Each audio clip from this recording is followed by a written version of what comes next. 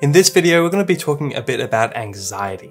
Do you have it? What are the criteria that clinicians use to diagnose it? And specifically, we're going to be talking about a type of anxiety disorder called generalized anxiety disorder. You have to remember there are many different types of anxiety disorders. Some are quite specific. For example, like phobias, like a fear of heights, that's really common.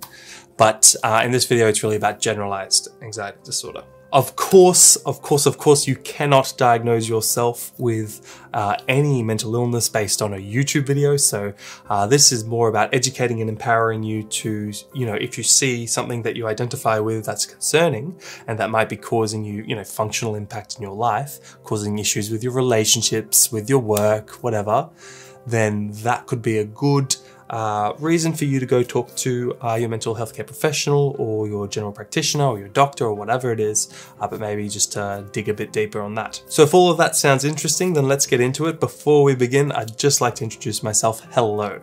I'm Sil, I'm a junior doctor working in Sydney, Australia, and in my time off, I really enjoy making YouTube videos that educate and empower people about their mental health and wellness. If that sounds good, then consider subscribing.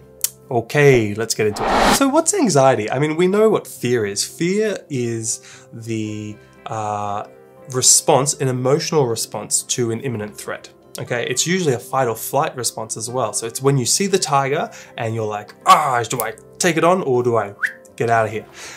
Whereas anxiety is more about the anticipation of a future threat. It's related not really to fight or flight as much as it is related to muscle tension and hypervigilance. These are preparatory behaviors for this future threat, whatever it is. The many different anxiety disorders differ based on the kind of trigger for the anxiety. Is it a social situation? Is it a specific thing like heights, as we said? Or is it general, which is what we're talking about in this video? Generalized anxiety disorder? Is it many different things? It's worth noting before we go into the DSM's criteria that anxiety disorders disproportionately affect females over males, so with a 2-to-1 ratio there.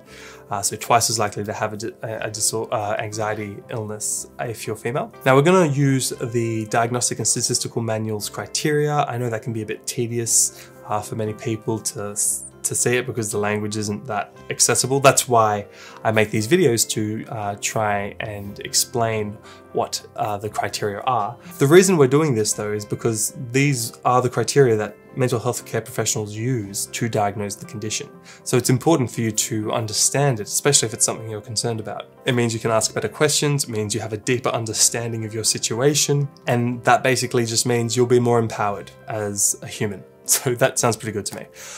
All right, let's get into the criteria. So here we are on page 222 of the DSM, and we're looking at generalized anxiety disorder. And right off the bat, the first kind of diagnostic criterion, I guess you'd call it, is essentially this sense of excessive anxiety and worry that occurs more days than not for at least 6 months. So this is the timeline criteria. So more days than not for at least 6 months. If you had a bad 2 weeks, then that does not fulfill these criteria. This is a long-standing thing, half a year at least, and for most days, right? Most of the time. And then of course it's about a number of events or activities, okay? So it's not just, a social situation like giving lectures. It's really a variety of things. What are we going to have for dinner? What are they going to think about me? What am I going to wear today? What if I'm not good enough? A host of all these questions. There's also a sense of a lack of control of the worries, and that's the second criteria. So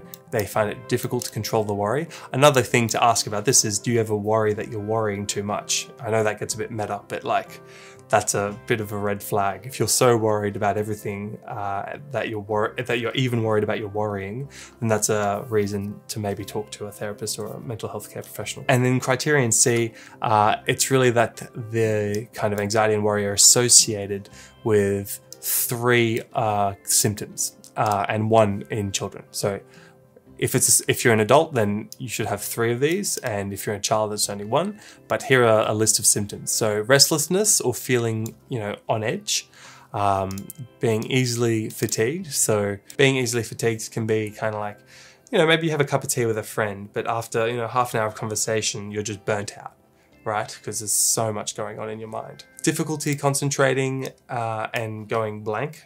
So you can imagine that if you just have so many concerns about so many different things, that your attention is really spread thin, and therefore it's hard for you to concentrate. It's hard if you're watching a TV show and you're thinking about all these other things. You might not even be able to follow the plot of the TV show.